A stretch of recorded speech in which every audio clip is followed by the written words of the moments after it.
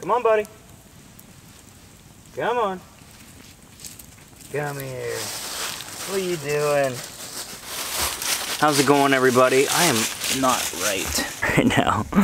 There we go. That's a little bit better. Okay, so if you're new, my name is Bryce, and I'm camping right now, if you can't tell. I'm out here on a trip. This video is gonna actually be posted before the actual trip video, so click up here once I get that one uploaded. I'll link it up top here. You guys can check out, see what I'm up to out here. But I figured I'm just sitting here waiting on this fire to burn down because I'm gonna cook a steak on it. I have a foil wrap of potatoes and stuff that I'm gonna cook on here and just have a good meal tonight with my buddy Maverick, wherever he's at. Yeah, just killing some time, and I got to thinking about another little video that I could put out for you guys. Something I've been actually thinking about talking about for a while, and that's solo backpacking. It's one of those things that's really near and dear to my heart, something that I really get a lot of enjoyment out of. It's definitely more of like a type 2 fun thing, where even when you're out solo backpacking, sometimes you wish you could share it with somebody else. You wish someone else was there, and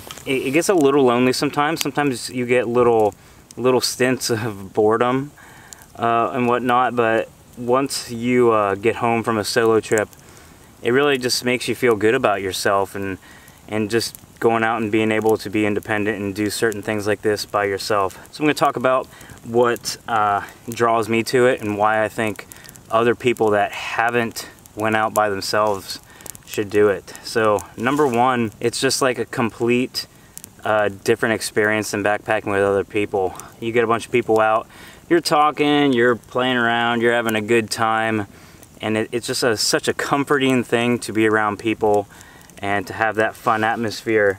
And when you're solo, that is really not there. You're just there with your thoughts. It's a little bit scarier. Like, even if you're not scared of the woods, like I camp out all the time and I do a lot of solos, and there's still always that just hint of fear that no one has your back. And it's not really fear so much for me anymore because I'm so used to it, but it just brings you down to earth, and you feel a lot closer with nature and a lot closer with everything. You know, out here it's the only thing you got.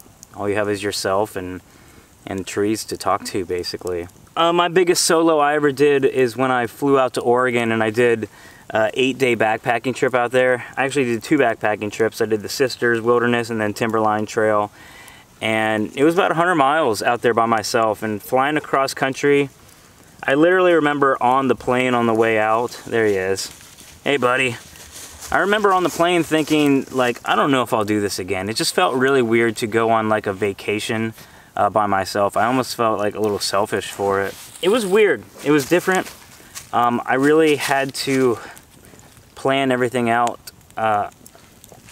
way different, because it was just a really different experience. And for me especially, and something that's really big with solo backpacking, is you have to think of everything and be like super over prepared. So a lot of backpacking trips, I just throw stuff in a bag and I'll go, and I don't like to depend on other people, but there's always that back of my mind thought that's like, I'll be fine, like it's gonna be fine. When I'm flying across country and I'm gonna be deep in Pacific Northwest wilderness where I have no idea what's going on, I spent a lot of time planning for that. I started writing a list on my computer of stuff weeks, actually probably a month before I left. I started making lists and going over everything. It was the most thorough checklist I've ever had for backpacking. And even for like itinerary of what I needed to do, I had printed lists out of like what I need to take with me to the airport, what I need to get out of the car and buy before I hit the trail, when I need to pack different bags and stuff that I was bringing, because I packed for 2 different backpacking trips.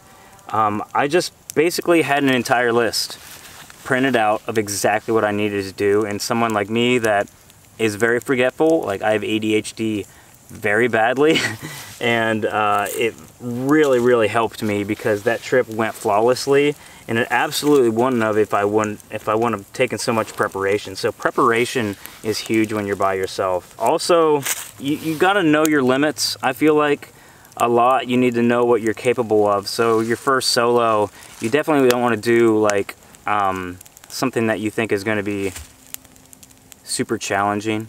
I mean, if it's your first solo, you shouldn't do anything that's like going to be like real challenging at all.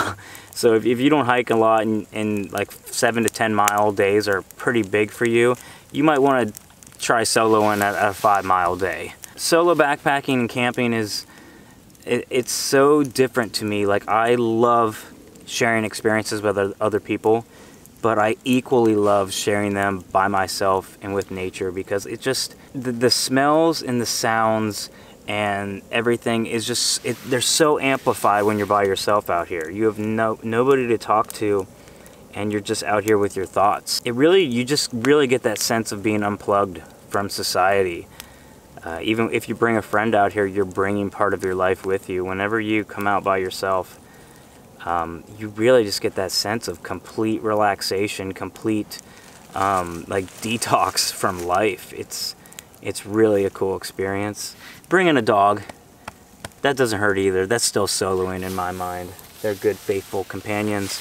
I think that's pretty much all I had to say. I mean, I could go on a lot. I could just rant all day long about soloing and how much I like it. And it's definitely not for everybody.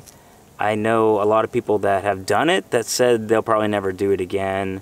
And some people that just have no urge to ever do it, period. And that's cool, that's fine. It's definitely not for everybody. But if you really love nature and you really are, if you like to test yourself, test your limits, and put yourself in situations that might make you a little bit uncomfortable, it's definitely for you. And the great thing about it also is you don't have to coordinate with other people. You can go whenever you want. It's so hard, especially as adults, to get a group of friends together and get off work the same amount of days and make it happen. I know a lot of you guys that backpack might only realistically be able to get out once or twice a year. People have lives and kids, and it just doesn't always happen. It doesn't mean you can't go out and enjoy nature by yourself. But yeah, just getting ready to cook up this fat bad boy here, Angus beef. Look at the thickness on that. It's gonna be awesome. Make sure you guys check out that video. That's going to be, what is today? Yeah, that's gonna be the next video posted, is the actual trip here. I'm out here just living it up, doing a fall camp. It's November, getting chilly out. It's tarp season. But that's gonna do it for this little rant. Thanks for watching that. Sorry if the footage is kind of grainy. It's pretty dark. My camera's not doing well with it right now. But subscribe for more stuff like this in the future. If you are into this, hit that like button. I'll leave a comment below on your alone backpacking experiences. Do you like to solo? Do you not like to solo? I'd like to hear some people's input on that one. So leave a comment. Thanks for watching. I'll see you in the next one.